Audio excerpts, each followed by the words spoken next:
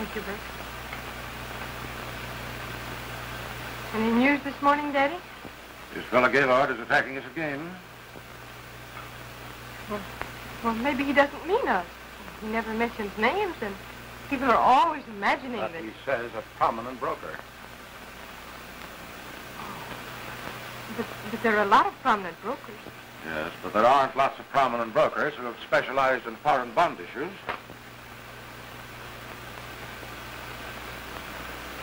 I haven't done anything wrong, Cornelia. I've even protected my investors with my own money. But I'm afraid of this fellow Gaylord. Well, I wouldn't let it worry me. The whole thing wouldn't amount to anything if it weren't for the circulation this fellow's column has.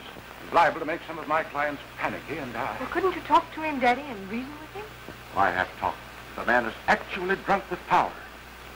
As long as he has 1 million newspaper readers and 50 million radio fans who make his $5,000 a week salary possible, why should he worry about me? Well, maybe if I talked to him and told him what a dear old daddy you are. It wouldn't do a bit of good, Cornelia. And besides, I don't want you mixed up in anything like this. When I get downtown, I'll call up Carr, the publisher of Gaylord's paper. He's an old friend of mine. I might get him to curb Gaylord.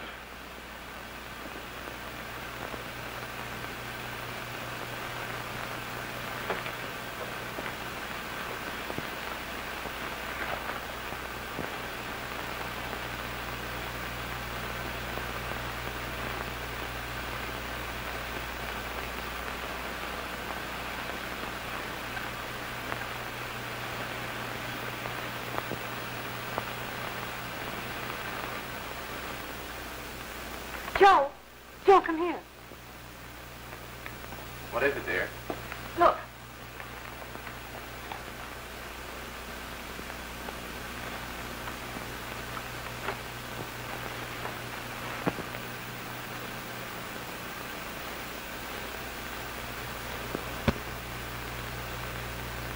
Why, that dirty, low-down... He means that's all right. Well, where do you suppose he found out about it? I don't know. But when he published that last squib about me, I told him to keep us out of his column or there'd be trouble. I'm going to see that scandal-mongering skunk and put an end to this once and for all. Oh, no, Joe. Then he might publish the whole story.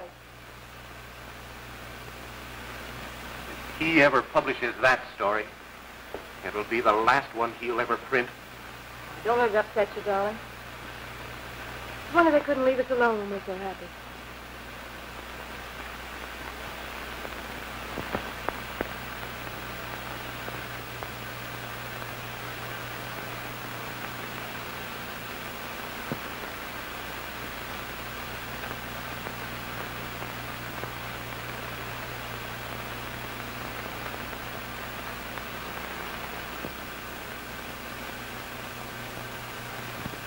So what? So what? So what are you going to do about it? Do about it? Going to eat my grapefruit. But Ernie, stories like this will bring the feds down on you. And you can't arrange protection with Uncle Sam. Hey, how about a little rub out for Mr. Gaylord? Don't be a sap. And bump off a newspaper man like Gaylord? Yeah? Just let one of our boys play a tune on his violin, and you'll find that these mugs bump off just as easy as anybody else. No, Tony. I appreciate your good intentions, but I'll take care of Mr. Gaylord in my own sweet way. Oh, Perkins. Yes, sir. Remind me to call Mr. Gaylord of the Daily Star Express. Invite him to go to the hockey matches with me this evening. Very good, sir. So you're going to invite him to the hockey matches? I suppose when you're locked up in Atlanta Penitentiary, you'll want to send Mr. Gaylord a card of thanks. Give him a reward, and make him a hair in your will. Oh. Our love song.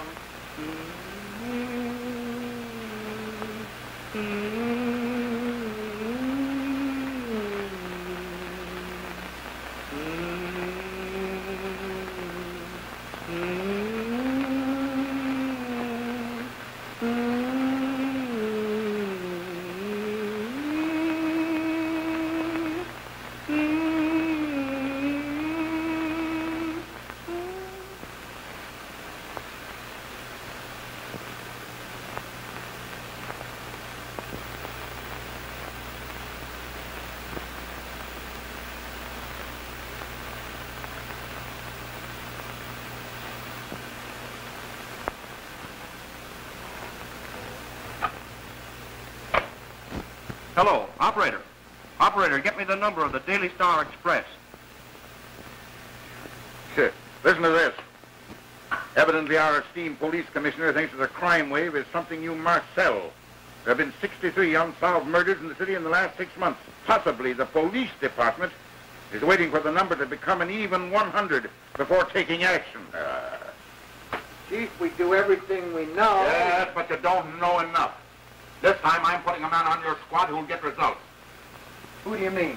I'm assigning Bill Hamilton to your detail beginning this morning. Hamilton. Well, he's practically a kid. He never had any experience in a job like this. Well, I'll take a chance on that. After seeing the way he reorganized the Identification Bureau, I've got a hunch he'll teach you guys a lot.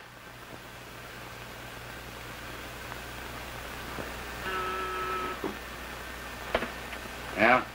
All right, send Bill Hamilton in. Yeah. Good morning, Commissioner. Hello, Denny. Great day for a murder. Hello, Bill. I've been telling O'Brien about assigning you to his squad. I imagine as much from the happy expression on Denny's face when I came in the door. Say, Bill, I wish you'd hop over to that Cooper apartment. See what you can figure out. Well, I've already been there, Commissioner, and I have figured it out. I thought you were supposed to be taking orders from me. Well, I'm sorry, Denny, but I read about it in the paper. No, wait a minute. You say you figured it out, huh? Well, what was it? Murder or suicide? Suicide. Yeah? What makes you so sure? Well, the powder marks on the wound, the angle at which the bullet entered the skull, and all the rest of the findings. Well, that's all very pretty. A man don't bump himself off just because he don't like the weather. What was the motive? Well, you fellas missed the item because it was blotted out by Cooper's blood. I got a hold of another paper and read this story. It seems that Cooper's been playing around with a lot of dames, and his wife found out about it. Then Gaylord's story was enough to prevent his election, and on top of that, his wife's threatened suit for divorce would have killed his political career. How did you find out about her divorce suit? Well, I hopped in a cab and went over and saw her. I know how you feel about it, Burbank, old man. I'll see what I can do. Well, confidentially, Carr, most of my accounts are old trust funds. And when interest dividends lapsed, I've been paying out the interest myself, but my own cash is practically gone. And if Gaylord keeps hammering at me, my customers will stampede and drive me into bankruptcy. All right, Jerome. I'll have a talk with Gaylord. Burbank, the broker, asking me to make Gaylord lay off of him. Well, I've got about as much chance as muzzling a lion. And Burbank isn't all. I've had calls this morning from Joe Reynolds, Percy Dale, and a half a dozen others. Well, I don't find it difficult to operate my column without antagonizing people. I don't know why he can't. That's because you run a column, Halliburton, not a nationwide institute for slander. After all, Mr. Carr, it's your paper. I should think you could dictate its politics. Not with Gaylord's contract. He can say anything he pleases short of libel. And he's smooth enough never to mention anybody's name. Consequently, nobody can get anything actionable on him. Well, you wanted 1 million circulation, you hired Gaylord, and you got it. Yes, and if I could get rid of him tomorrow, I'd be willing to drop back to 100,000. And keep a few of my friends. How long does his contract run? 2 years. Well, I shouldn't think it'd be difficult to get rid of a nuisance like Gaylord. Listen, Halliburton, you help me get rid of that muckraker, and you can run his column. And I'll triple your present salary. I don't care how you do it. Get him to settle his contract. Have another paper hire him. Anything. Okay.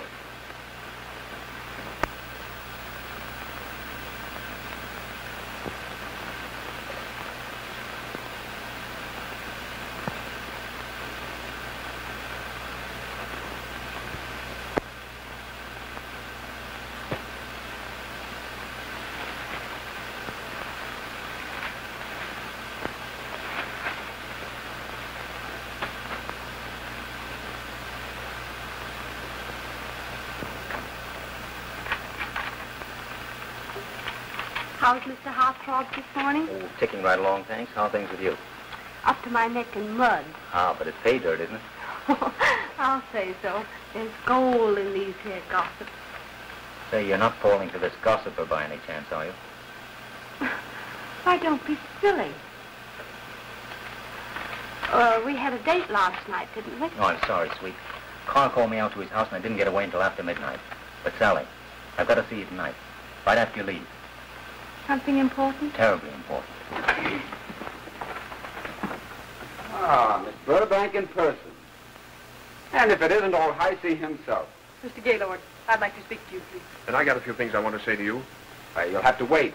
I haven't read my mail yet. I've got to find out who's suing me. Good morning, George. You mean good evening. I haven't had a wink yet. You can't learn anything looking over transoms in the daytime. How are you, George? What are you doing here? Getting some points on how to run a real column? Maybe on how not to run a column. Yeah. Well, the best way to find that out is to read your own. Come on, darling.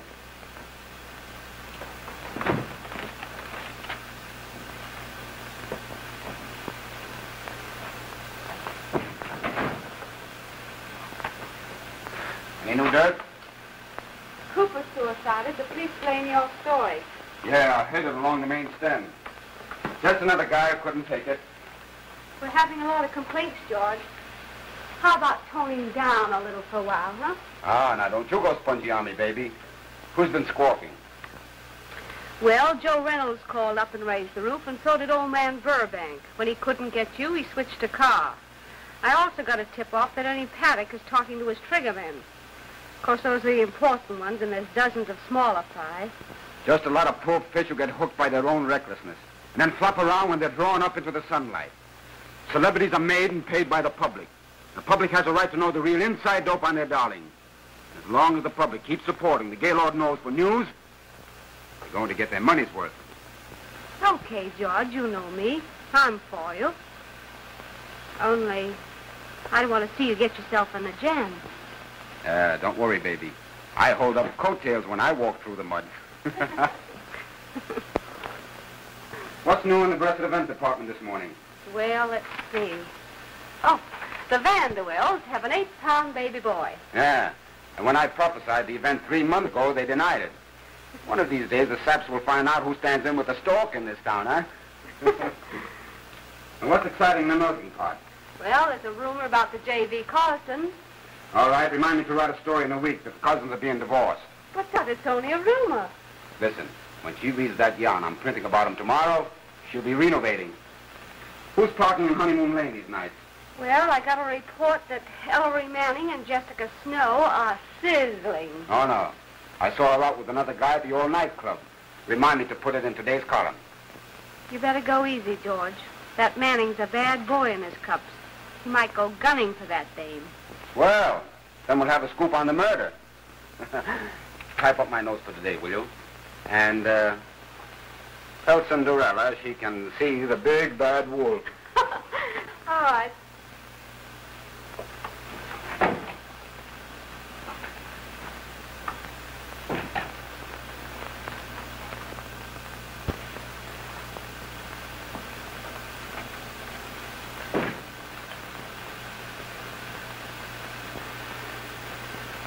Oh, Miss Burbank.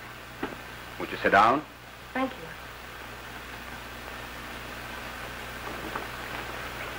Well, what can I do for you? I certainly do enjoy reading your column, Mr. Gaylord. So do I.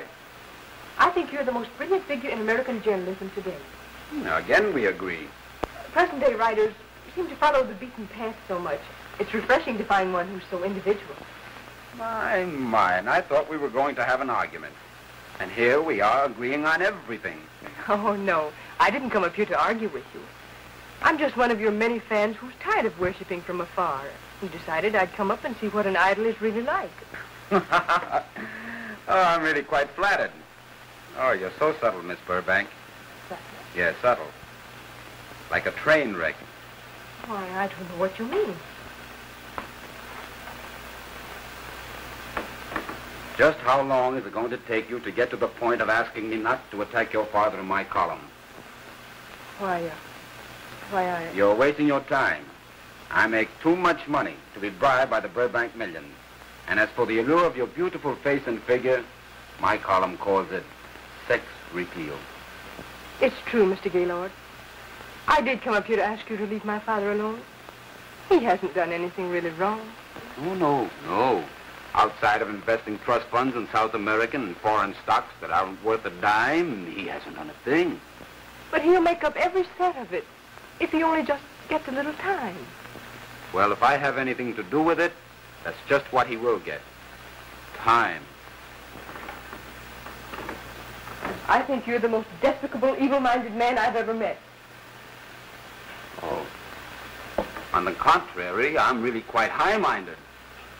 Otherwise, I might put 2 and 2 together and imagine that you were at Cooper's apartment last night around the time he was supposed to have killed himself. You wouldn't dare publish that. Don't tempt me.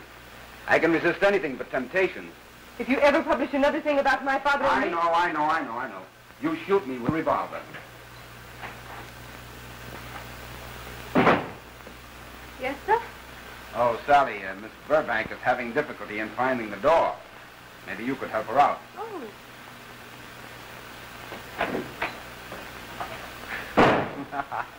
Well? Oh, yes, tell little Miss Muffet he may come in now. Yes, sir. Mr. Dale.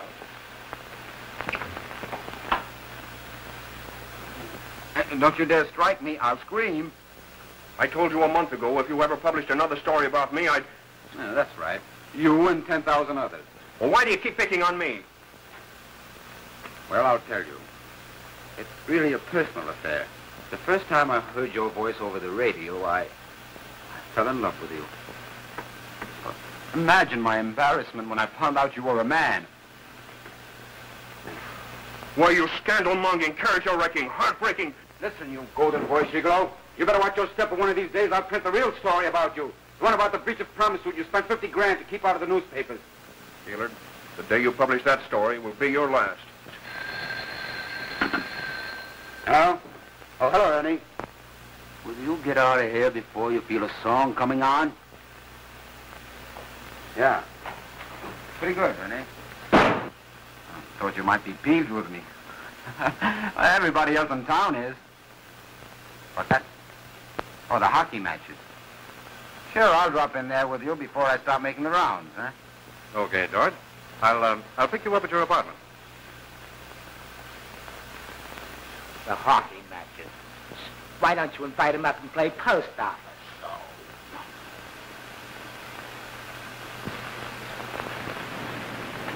Cigarette, George? Oh, thanks.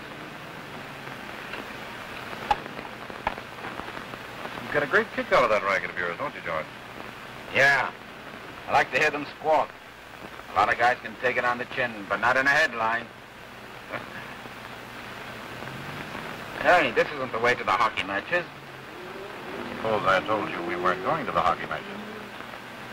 What do you mean? Where are you taking me? Suppose I told you we were just taking you for a little ride. A lot of guys who couldn't keep their mouths shut and talked a whole lot less than you have been taken for a ride. Oh, you wouldn't dare bump off a newspaper man. Remember what the guy got that shot Jake Lingo? True. 10 years.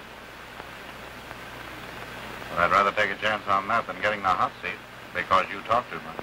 But then, of course, I'm only supposing. And I suppose you'll know better than to mention me in your column in the future. Drive back to the rink, Jack.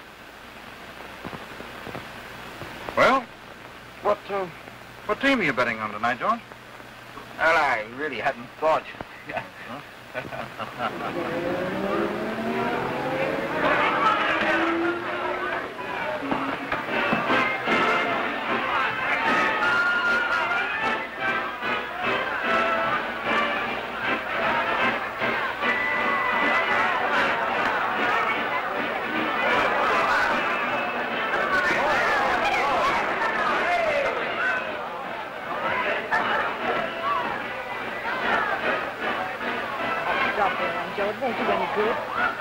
Do some good if I can get my hands on that fellow's neck.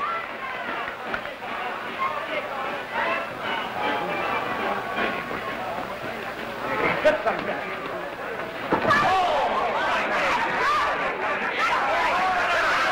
him again, Reynolds. Hey, cut it out. Break those up. Come on, how do you like taking it yourself for a change? Reynolds, you must be slipping with your fans if you need this kind of publicity. Come on, break it up, you hear? It's my business, and my wife's out of that yellow sheet of yours, or you'll get a knockdown that'll be permanent. Come on, break it up. Take your seat. You should shouldn't have done that, Joe. Now he might publish the whole story. If he does, he knows what he can expect. Joe, I'm so worried. Oh, all right, dear, all right.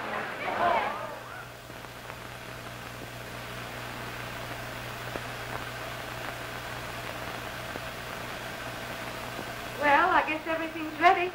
Sure, ready for the fireworks.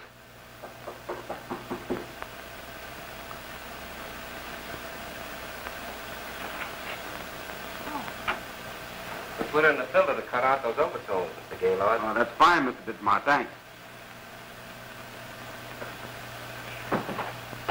All right, Sally, go out and hold down the fort. Yes.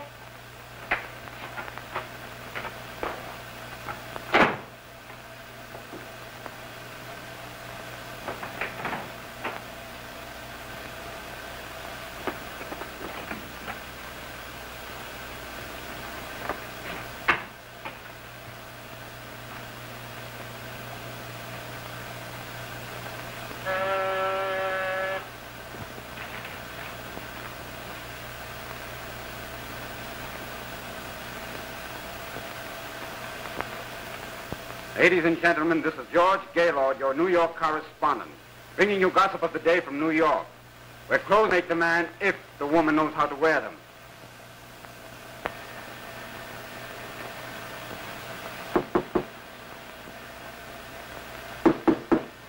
Oh, hello, Tony. What are you doing here? What am I ever doing when I come to see Gaylord and company? Uh-huh. Got another tip, eh? A hot one. And it's going to cost you more Jack. Mm-hmm. We'll shoot the story, and then we'll talk about the Jack. Let's talk about the Jack, and then we'll shoot the story. Well, I know George won't pay any more than $10. He'll pay 2 bits for this one. It'll be the talk of the town in 24 hours. Mm-hmm. Well, how do I know it's worth it until I hear it? Listen, sister. If the big gab bag prints the story, I get the Jack. If we don't, it's big. Okay. Shoot. A certain big-time gambler welched in a crap game this afternoon. You don't mean... The same. You're a smart girl, Sally. What does a welching mean these days? Oh, nothing. Except that a couple of the boys are looking for him with hardware where their handkerchiefs ought to be. And in a few days, said gambler will be pushing up daisies from underneath. Okay, Tony, come up to the office tomorrow and pick up your $25. This is hot. Why don't you let us spill it tonight? Because I can't go in.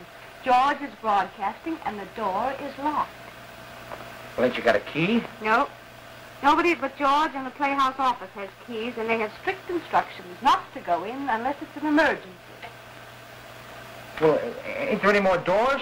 Yep, 2 more, just like that. Locked. What's his idea in locking himself up like that? People make George nervous when he's broadcasting, and he doesn't like to be interrupted. Gee, this broadcasting outfit must think he's a big shot to go to all that trouble. Say, George is such a sensation on the air, this office would build him a gold tower if he wanted it. Well,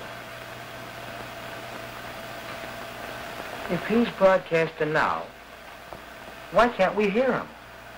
Because the room is soundproof. You want to hear him? Oh, sure. I always listen to George when he's on the air. But I thought you said... Right across the hall, first door to the left. It's the old monitor room, but the loudspeaker is still in there. Thanks, Sally. Okay.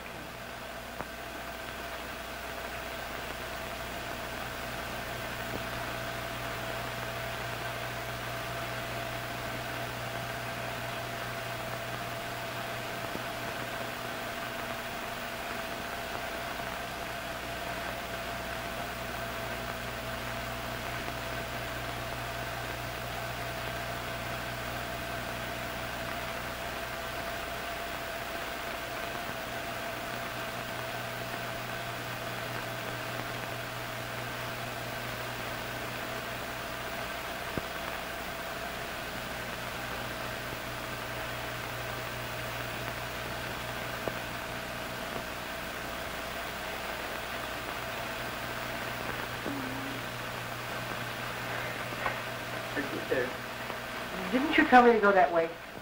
I told you to go left. Oh, left. My error. Thanks, Sally. And my broadcast tomorrow evening will be the last until after Christmas. However, those who listen in will enjoy a real treat. I shall tell a grand little story which will give the lowdown on a widely known New York figure. Don't forget the time, 8:30 Eastern Standard. The place, your radio, and the person is, well, you'll be surprised. Good night.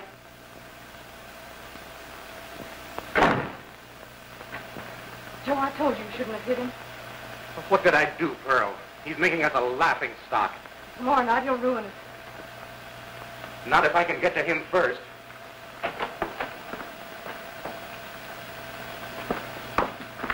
Joe, don't make it any worse.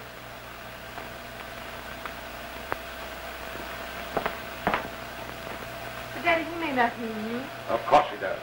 Two of my customers were in the office this afternoon, raising a scene because of Gaylord stories. Well, maybe if I saw him again. Again? You mean you have seen him? You degraded yourself by trying to appeal to that upstart? Well, You shouldn't have done it, Cornelia. They're dragging you through the mud next.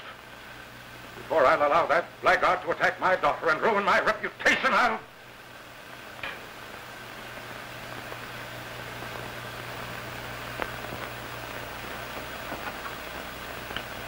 Hello.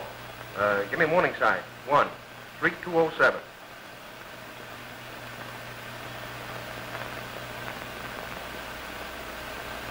Hello, Paddock.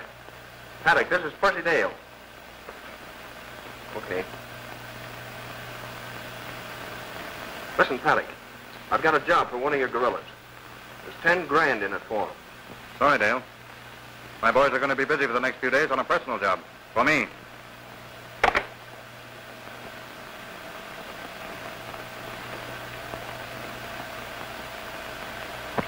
Well, did you hear little boy Blue blowing his horn?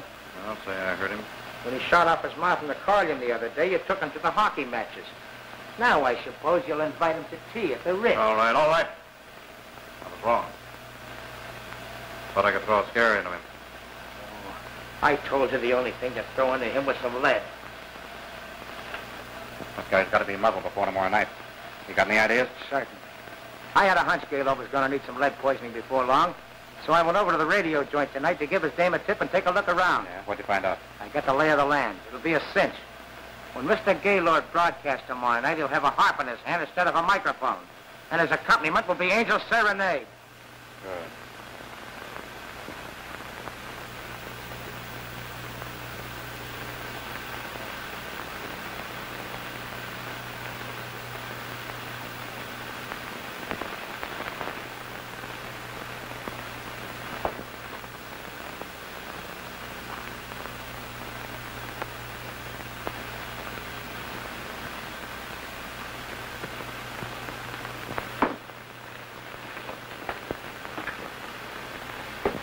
I spoke to you this afternoon.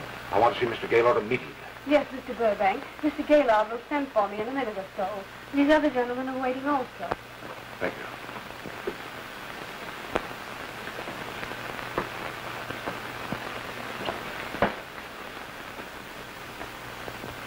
I know, Mr. Dale. You want to see Mr. Gaylord immediately. You bet I want to see him. There's...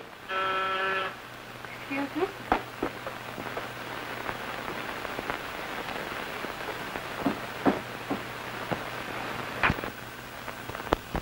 Oh, nonsense. I promised my radio public a sensation. And you know I never disappoint them.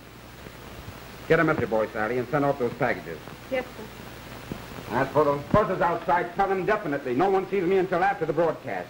Yes, sir. This suspense is terrible. If we only knew who it was that Gaylord was going to talk about. I'm not so sure he's going to talk about anybody.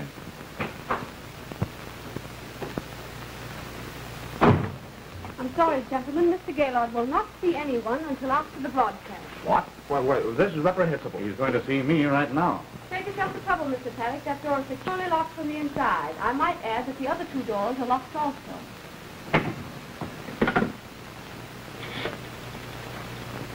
Hello, will you kindly send a messenger to Mr. Gaylord's office at the Radio Playhouse? Thank you.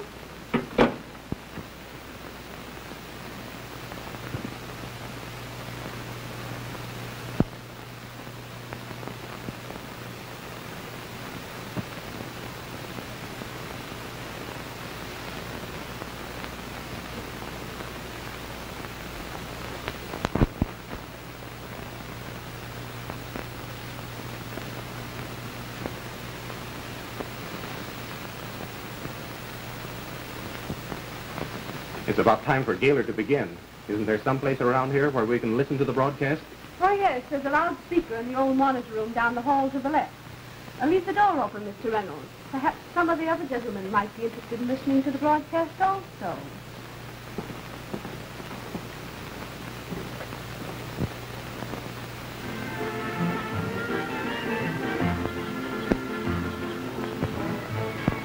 Miss Oxford, if you let me in that room for a moment to talk to Gaylord, I'll give you $15,000.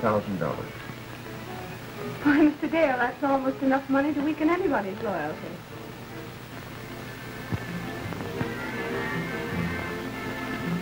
Hello? Oh, take care of these packages, will you? Okay. Your correspondent, George Gaylord, bringing you gossip of the day from New York, where many a horse comes into the money on the last lap, and many a woman does, too. My sponsor and I take this opportunity to wish our millions of friends the compliments of the season. And now, my friends, we come to the piece de resistance. Our story is about a moth which has flown around the bright lights for a long time without singeing its feet. Here's the yarn. It's about... Stop! Stop! Don't kill me! Please!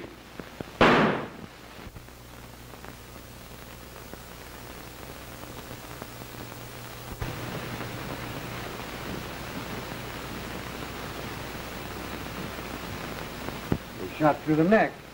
How'd that happen? I don't know, Lieutenant. I heard the shots in the control room. Rushed down here and found Miss Oxford pounding on that door from the outside. Then we got the key from the manager's office. Rushed in here and found this. What do you mean you got a key? Was the door locked? Well, you see, Mr. Gaylord always broadcasts behind locked doors.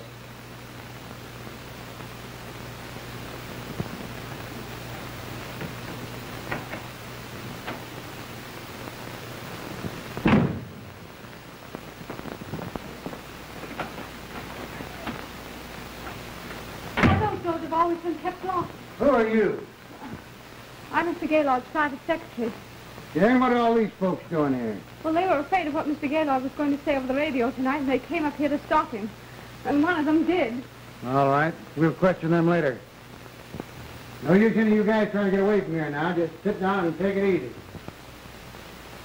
Wait a minute. Was something spilled here? Why, no. Nothing that I can remember. What is it, Bill? Well, it's a wet spot. I wonder where it came from.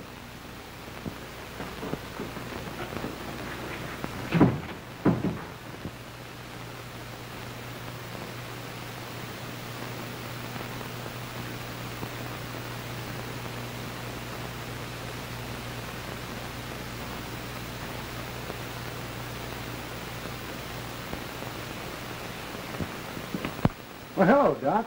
How'd you get here so quick? Heard it all over the radio, Denny. Thought you'd be needing a medical examiner in a hurry. I guess not this time. Pretty clear how this fella died.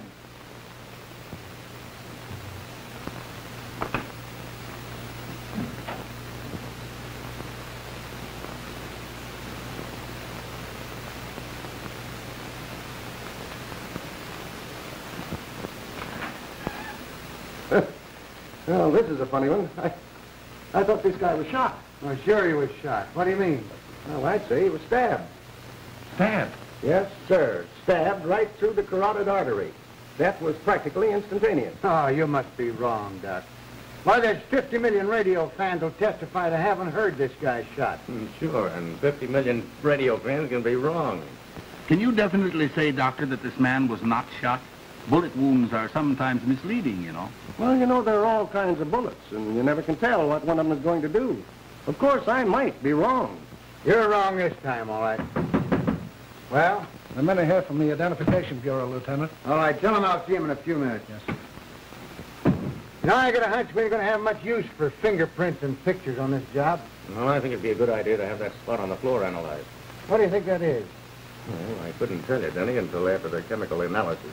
Yeah, well, you can go in for all that scientific stuff if you want to. I tell you, the guy or the dame we're looking for is right in this thing, and has got the gat with him that pulled the job. You go out and search everybody here. When you find a guy or a dame with a gat, you've got the killer.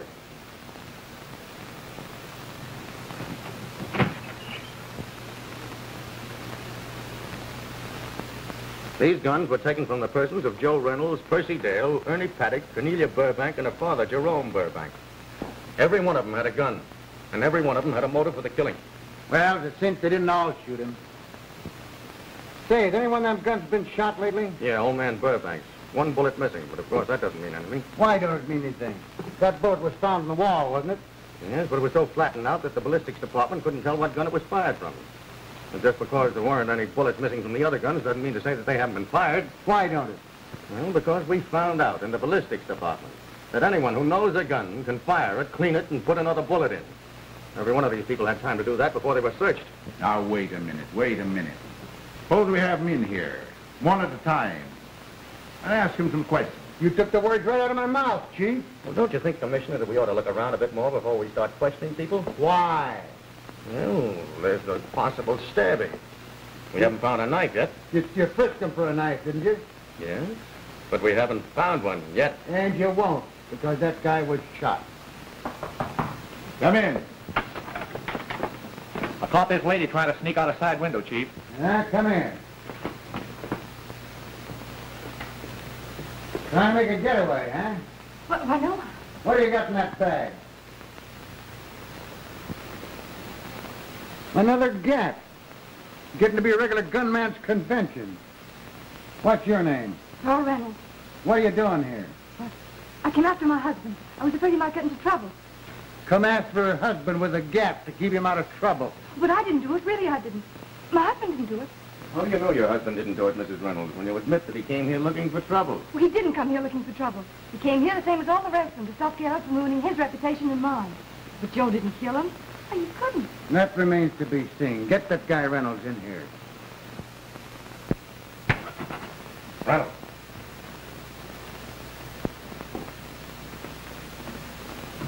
Earl, what are you doing here? Wait a minute. We'll do the questioning here. Reynolds, you came here tonight with plenty of motive to kill Gaylord. You were found with a gun in your pocket. What about it? Well, the gun wasn't fired, was it? That don't mean a thing. Our ballistics department has proven that a smart guy like you can do a lot of tricks with a gun. Well, it's true. I came here to have a showdown with Gaylord about slandering me and my wife. I only brought the gun along to frighten him. I didn't shoot it. Where were you when the killing took place? Down the hall in front of the monitor room. Yeah? Can you prove it? I was standing right beside Ernie Paddock. Gaylord certainly got what was coming to him. I told George he'd get it sooner.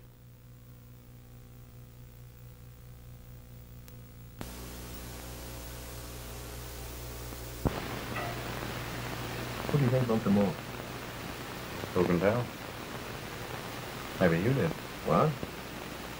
Maybe I did. Nobody knows but the guy that pulled the trigger. Well, I lost the best friend I've ever had. Yeah, I guess we'll all miss old George. Too bad you had to come here and get mixed up in all this, Cornelia. I know, Daddy. But I had to. I was afraid that if you saw Gaylord, you... You don't think I did it? Oh, no, of course not. All right, that'll do. But don't you folks try to get away from here, because nobody leaves this joint till I solve this thing. Well, I'd just like you to know that I've got a show opening next month.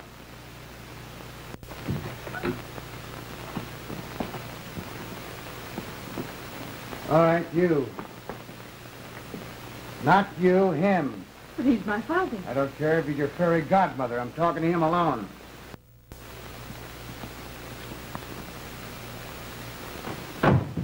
Why did you come here tonight? I wanted to talk to Mr. Gaylord. What about? Well, it was a personal matter. You thought he was going to spill the beans about you, so you plugged him, didn't you? Nothing of the kind. Ah, listen, you... Wait. Mr. Burbank, there's a bullet missing from this gun. When did you fire it? Last night. You see, I've been somewhat nervous lately, and last night I thought a burglar was climbing into my bedroom window. I reached for my gun and shot it. After snapping on the lights, I found it was only a cat. Say, do you expect that to swallow a yarn like that? Well, it's the truth. Where was you when this shooting took place? In the washroom. Can you prove that? Was anybody else there? I don't think so. I can't remember. Nobody else there, huh? After all, Denny, one can hardly be criticized for going to the lavatory alone. Cut out the wisecrack. All right, Burbank, that's all for the time being. Bring in the next one. Why did you think that Gaylord was going to spout anything about you over the radio tonight? Why, well, because he'd been attacking me in his column. What's he been attacking you about? Don't embarrass the gentleman, Denny. What does anyone ever attack a crooner about? Oh, lay off, will you? Where were you when the shooting took place? Why, I was outside that door, talking to Miss Oxford. What was you talking to her about?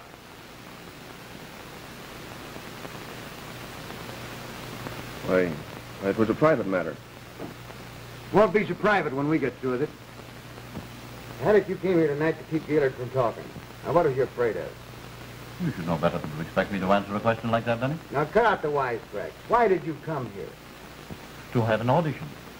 My friends tell me I have an excellent baritone voice. How about this, Ernie?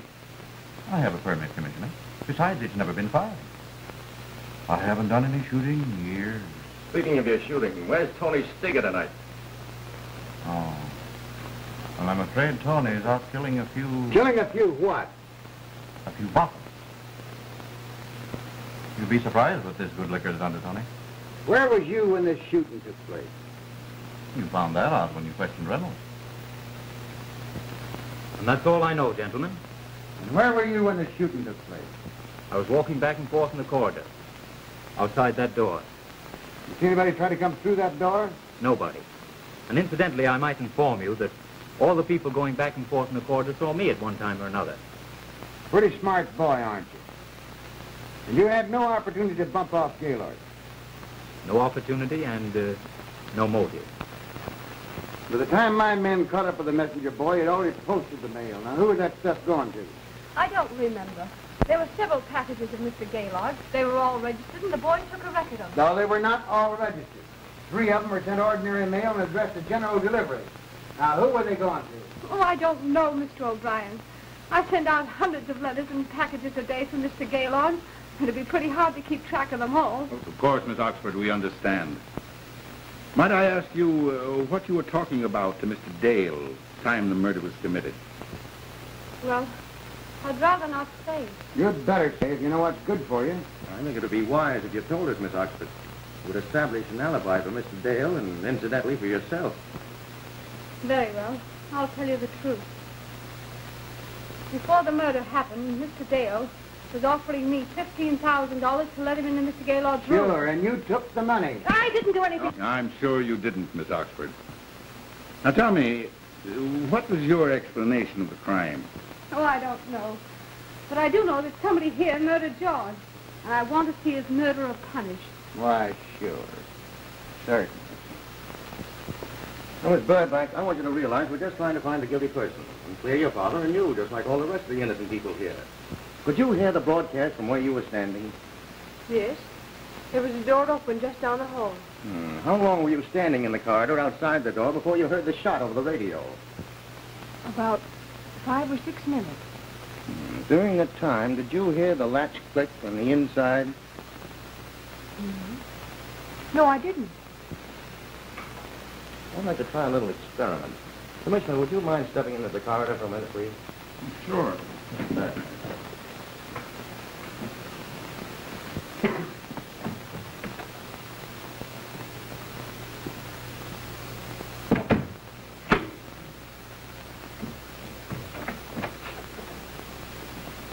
Did you hear the sound of the lock in the corridor?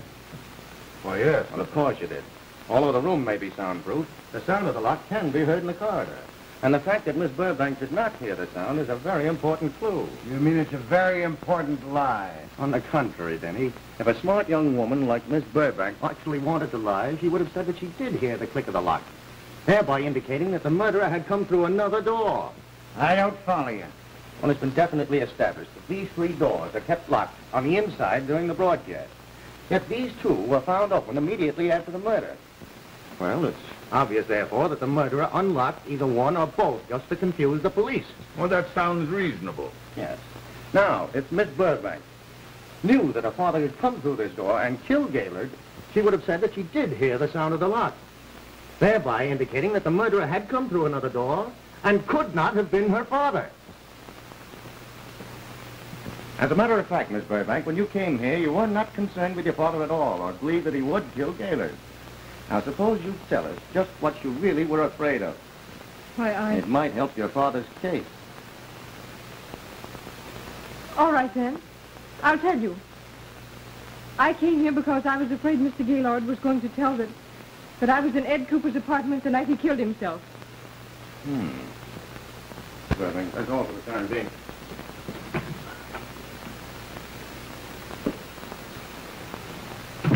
Say, why didn't you tell me that dame was in Cooper's apartment? When did you find it out? I didn't find it out until she just told me. Well, but how did you get to... They're very simple, Watson. When a girl goes to interview a columnist and ducks out of sight when she sees her father, it's very obvious that the business she's concerned with is not her father's business. More likely a monkey business. Never mind that. What are you going to do about this case? We can't keep those newspaper reporters out of here much longer, and everybody will be clamoring for an arrest. And they're going to get their arrest. I claim it's a dead open and shut case. Yeah, how do you figure that? Because everybody in these offices, except that Oxford dame and Halliburton, had a motive for killing Gaylord. And I claim that old man Burbank had the best motive. Now, Gaylord had spilled the beans about Burbank.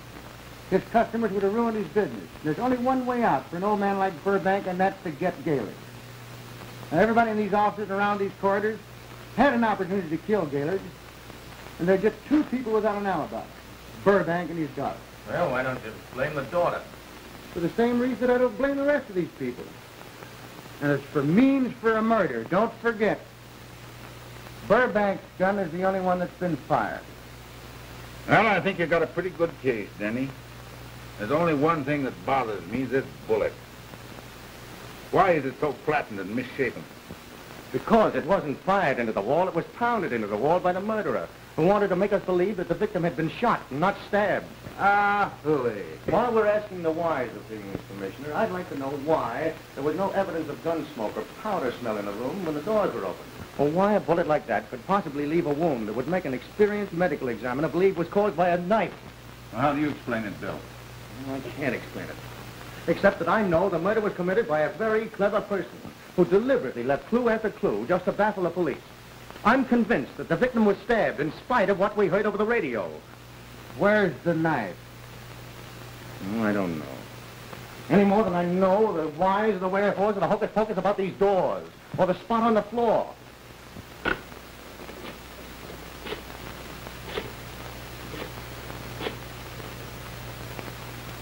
Hello, Jack.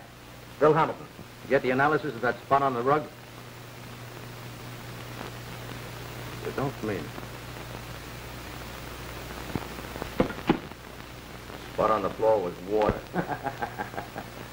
Sure. And I suppose the guy murdered Gaylord by throwing water in his face. Well, I'm sorry, Bill. You tried hard. But I'm sure Denny's got a case we can take before the grand jury. All right, Commissioner.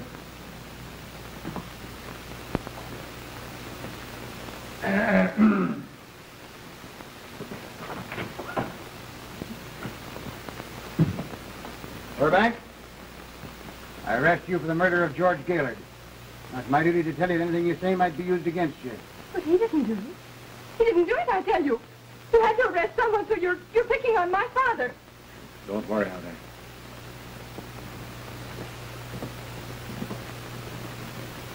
I'm sorry. And you. I thought you were helping me out. I thought you were my friend. And all the time you were just leading me on to set a trap to catch my father. But...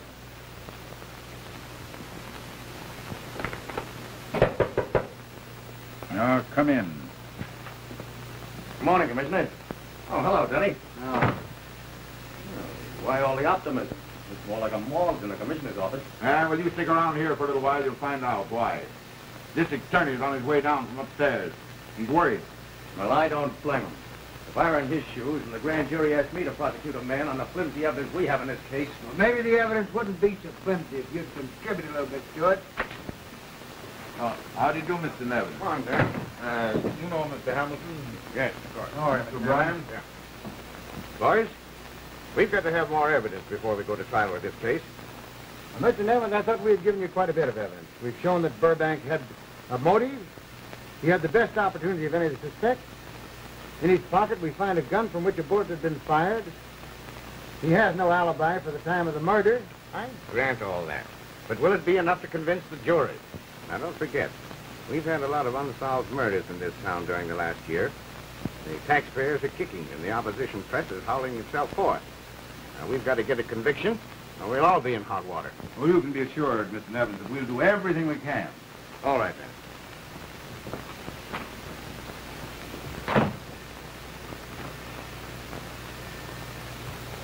Chief, I can't do it all. I've got to have some help from the department. Say, what's the matter with you, Bill? You're not helping us at all. Well, I'm sorry, Commissioner. I'm doing everything I can, but I just don't know where to begin. You got a lot of those fancy ideas. You don't believe that Burbank is guilty. I understand now, Bill, but this office has got to work as a unit. Even though we convict an innocent man, is that it? I'm sorry, Commissioner. I have one of those old-fashioned things called a conscience. Now, see here, Bill. I'm getting tired of this. Either you help us, or get out of the department. All right, Commissioner. I'll have my resignation in 20 minutes. So long, Sherlock. I better get out of here before your case falls down and you arrest me for the murder.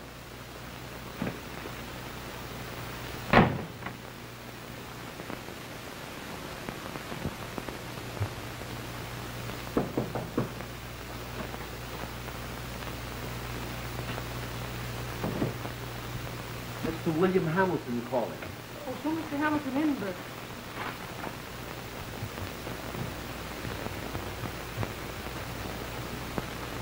Hello, Miss Burbank. I got your message. How do you do, Mr. Hamilton? I'm so glad you came. I really didn't think you would. You didn't think I would? Why not? Well, after that silly scene I put on at the radio playhouse. Oh, forget about it. I knew you were upset about your father. Oh, won't you sit down? Yeah, thanks. I was so sorry to read that you lost your job over this case.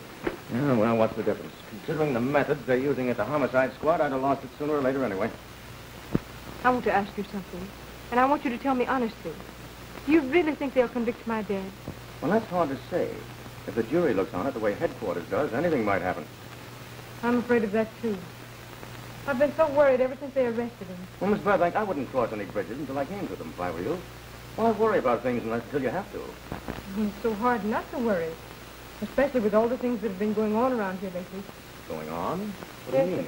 The publicity, the curiosity seekers, and the reporters hanging around all the time. And a few nights after Dad was arrested, a burglar broke into the house. Oh, well, if it's burglars you're worrying about, I wouldn't worry if I were you. You see, I happen to be the burglar. You? Yes, you see, I sneaked into the house here the other night to check up on that story of your father's about shooting at the cat. He told the truth. Did you tell the police? No, what's the use? That dumb fuck O'Brien would say that I manufactured the evidence. O'Brien and that bunch want everything but the truth. I tried to get them to run down some clues that really meant something.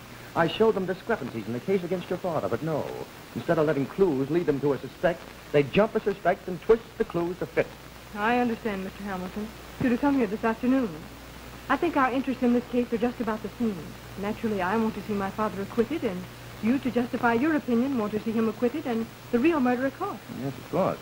Well, don't you suppose we could work together on this case? You could sort of be my private detective. Well, that would look rather funny, wouldn't it, for an ex-cop to go over to the other side? Well, what do you care? They gave you a raw deal, and now's your chance to show them up. Well, that makes you think that I could. Oh, I know you could. You were the only person I talked to in the police department that had enough sense to use the head on his shoulders. Thank you. Please. You're the only one I have to turn to. All right, I'll do it. Oh, I know we can get at the truth of it. I'll introduce you to Mr. Burnside, Dad's attorney, and then... Oh, but I'd better tell you, since Dad's arrest and the bankruptcy and everything, I don't know just when I'll be able to pay you or how much. Well, suppose you let me worry about that. And speaking of worrying, I want you to stop it from now on, and let me do it for you. As a matter of fact, I'm the best little worrier in the world.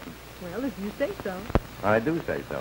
And hereafter, if anything comes up that bothers you, I want you to call me up, and I'll sit right down and worry. I feel relieved already. You know, I like you a lot, Bill. Well, you're not so unpopular yourself, Corny. Miss Burbank. Goodbye. He was walking from the transverse corridor to the main one. Oh. And in going from the transverse corridor to the main, corridor, Mr. Halliburton would have to pass the side door of the broadcasting room. Is that right? Yes, that's right. Was this before or after the murder? Oh, it was before the murder, of course. Your Honor, I object to this line of questioning. Mr. Halliburton is not on trial, and counsel's questions are a waste of time. The state grants that Miss Burbank was seen going into the transverse corridor. Objection sustained. Counsel for the defense will please confine his remarks to the points at issue. Very good, sir. Now, Miss Burbank, tell us what you were doing in this corridor. Well, I peeked around the corner and saw that my father was listening to the broadcast from the monitor room. So then I became interested in the broadcast myself. Of course, after the murder, there was so much confusion that... At any time, did you see your father leave or enter the side door of the broadcasting room? I did not. Thank you, Miss Burbank. That'll be all. Your witness. No questions?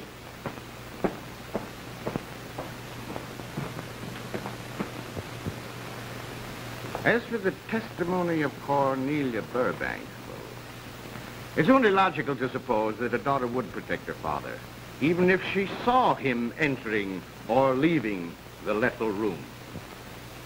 Now, the counsel of defense forgets that Jerome Burbank is the only suspect who had no alibi for the minutes during which the crime was committed.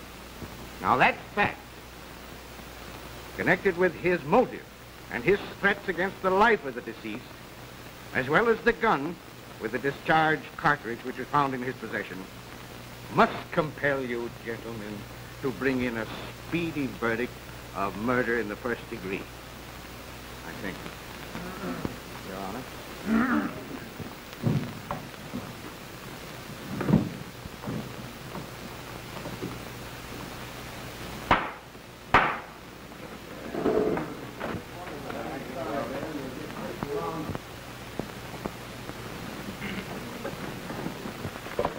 Well, that one's in the bag.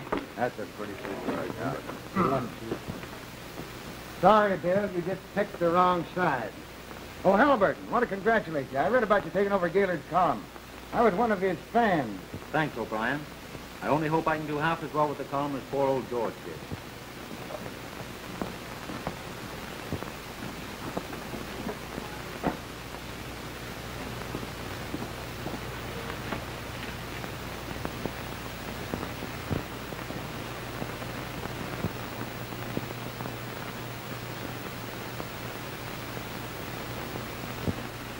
Got it, by Jove, I've got it. What is it? The solution to the murder, and every one of my clues fit. Now think carefully, Cornelia. How long was it before you heard the shot over the radio that you saw Halliburton in the corridor? Why, about 5 minutes. But you forget, Bill, Gaylord was alive then. No, he wasn't. If I find what I expect to find in the post office. How can I get my evidence to the judge before the jury brings in a verdict? We might see Evans there and that dumb Bill O'Brien and all the suspects in the case. I know, Bill. You've got to do it. I have some things to check up, and I'll be back in a half an hour. This procedure is, of course, a trifle irregular. But if, as the counsel for the defense assures me, he has discovered new evidence, I am sure the district attorney will agree to recalling the jury or granting a new trial. If, on the other hand, the evidence is not material, no harm has been done. You may proceed, Mr. Burnside. I should like you to hear Mr. Hamilton, who's been associated with me in the defense. Mr. Hamilton. Thanks. I've asked Mr. Burnside to call this little session because I've discovered who actually killed George Gaylord and the manner in which the murder was committed. Now, since the beginning, there have been several baffling facts or clues connected with the case.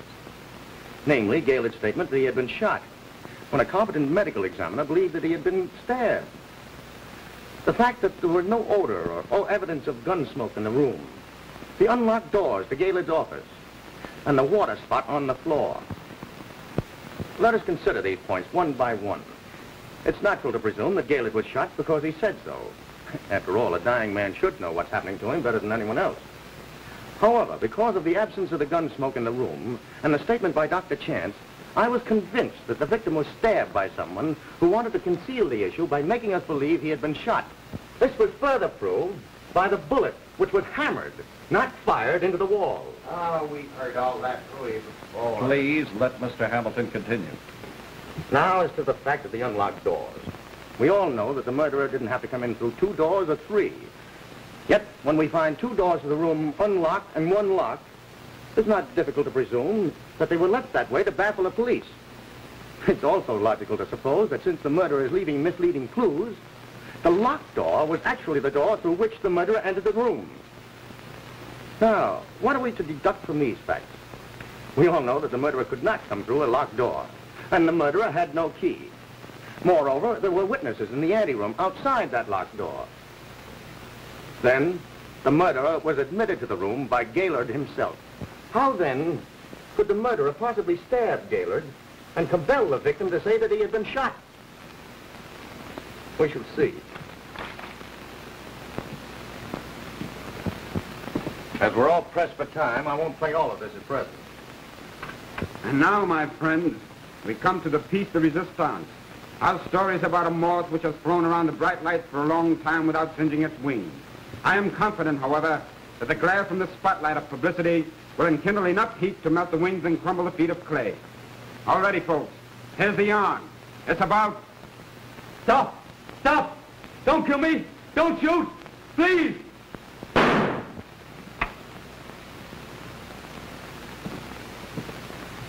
I've ascertained that Gaylord made a record of his broadcasts every day during rehearsals, just in case he needed them for future reference.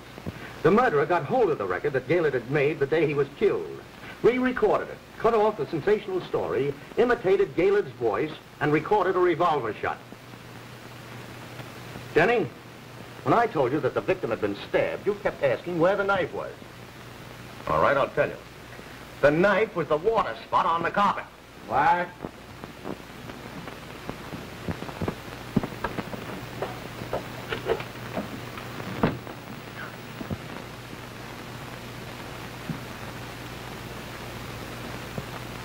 It should be easy for us to deduct the identity of the accomplice in the murder, namely the only person who would be admitted into Gaylord's office, Sally Oxford. And since Gaylord was murdered several minutes before we heard the shot over the radio, it's obvious that nobody's alibi for the time of the murder means anything. This is especially true of Hugh Halliburton's alibi. He was not outside the middle door at the time of the murder, but was seen by Miss Burbank leaving the transverse corridor immediately after the real murder had been committed. You're not trying to accuse me of... Not only am I accusing you, Mr. Halliburton, but I'll tell you how it was done. Now, let us go back to Gaylord's office at the time of the murder.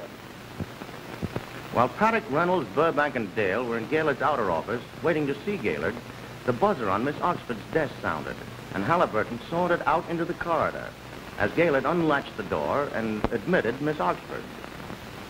After admitting Miss Oxford, Gaylord walked back to the microphone and stood with his back to the center door, while Miss Oxford came over and talked to him for a moment. Gaylord then asked Miss Oxford to mail some Christmas packages for him. He went over, took up the packages, walked to the center door. There, with Gaylord's back still turned to her, she carefully and quickly unlatched it. In the corridor outside, Halliburton, hearing the door unlatched, went to the window and obtained a large icicle. Meanwhile, Miss Oxford was leaving the inner office.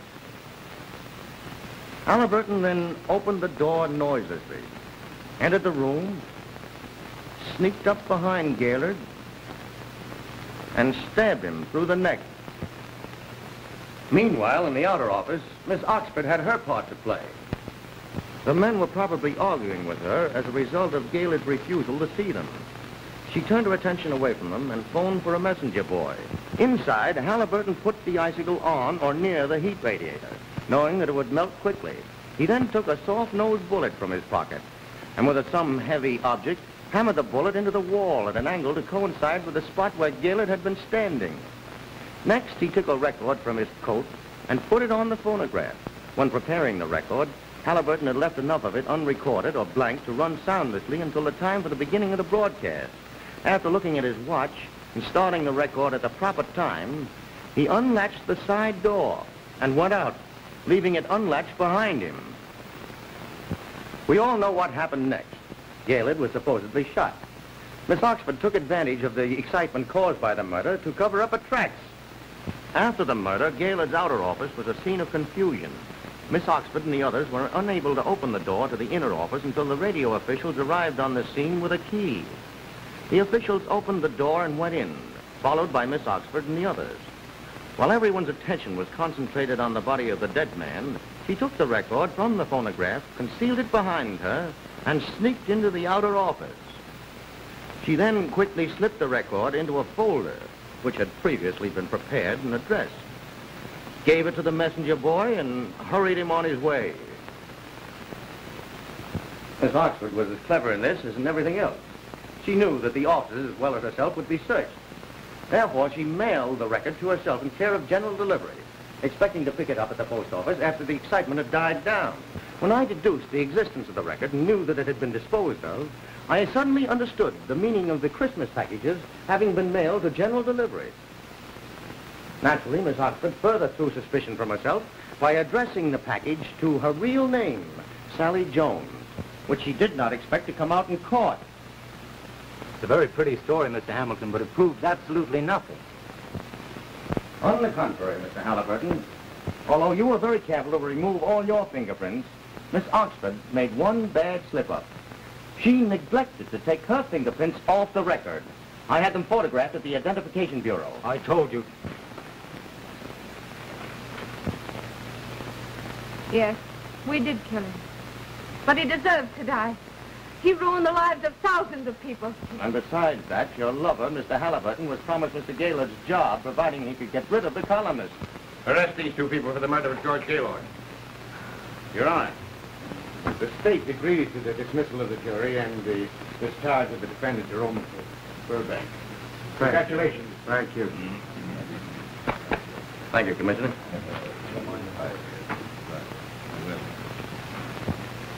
Oh, Bill, you were wonderful. How can I ever thank you? Oh, forget about it. Don't bother. Say, is it true what you told me about your father being broke? Why, yes.